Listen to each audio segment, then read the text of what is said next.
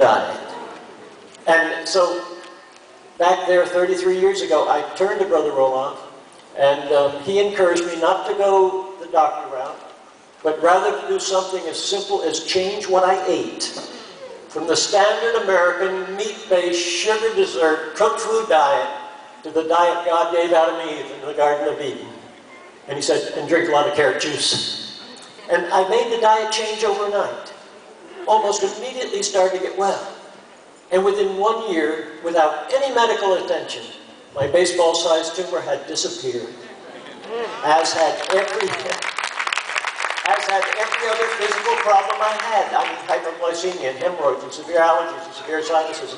And I mean, even body odor and dandruff were gone in 1 year. And friends, that was 33 years ago. In February of this year, I celebrated my 75th birthday. Wow. And since I made the diet change, I haven't had a cold. I'll tell you what, God did not design us to be sick. And when we do get sick, it's not God's fault. We're going to talk about that as we proceed through this time this morning. But anyway, I had this wonderful experience. I thought I knew the Bible pretty good. I'd been to 4 years of Bible college. I had pastored for almost 20 years. I had delivered some 5,000 biblically based messages. In my devotions, I had read through the scriptures most years. And yet, after I had this wonderful experience, healing experience, by applying this Genesis 1:29 diet, I did something I had never done before. I started looking at the Bible not as a strictly spiritual book, as I always had, but I started looking to see if there were other verses in the Bible, like Genesis 1:29, that had something to do with the physical. And I was absolutely amazed. You know, it's really interesting how many times we can read through the Bible and certain verses just don't click. But now, as I started to read it, these verses started to pop off the page. For instance, in 3 John 2, the scripture says, "Beloved, I wish above all things that thou mayest prosper and be in health, even as thy soul prospers." In other words, what's God saying here? He wants us to be as well in the physical body as we are in the spiritual soul, but we're not. And it's not God's fault, because God said, "Whatsoever a man or woman soweth, that shall he also reap." God said, "My people are being destroyed for lack of knowledge."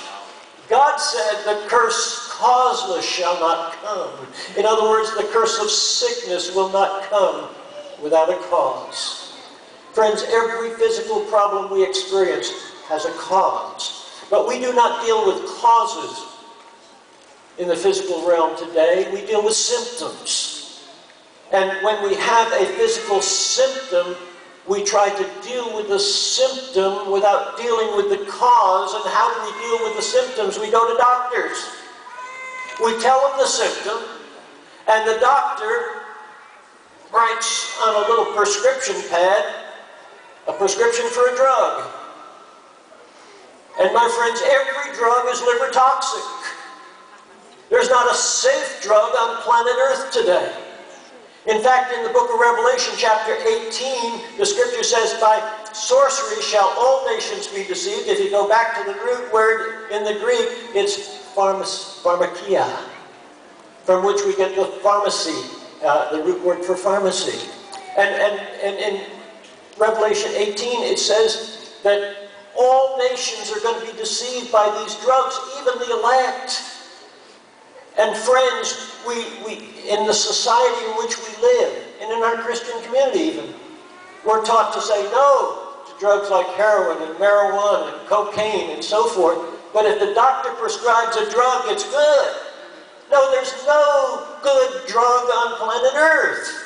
Amen. And yet we have been programmed to receive these drugs because we've been programmed to deal with symptoms instead of dealing with causes.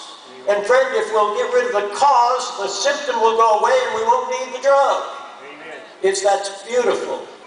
And so, when I made this diet change, and I started seeing these beautiful scriptures that God was showing me, And I had this wonderful healing experience. One day it dawned on me, hey, God didn't design me to be sick. And when you learn something good, what do you want to do with it? You want to share it, amen? So I said, I know what I'm going to do. I mean, many people in my church were sick, and I had pastor friends, and they were sick, and they had sick people in their congregations. And I said, I know what I'll do with this health message. I'll go to my preacher friends, and I'll tell them, and they'll get excited, get on the diet, and they'll share it with their congregations, and they'll get on the diet, and they'll get well, and this message will be off and running in the Christian community. Wrong.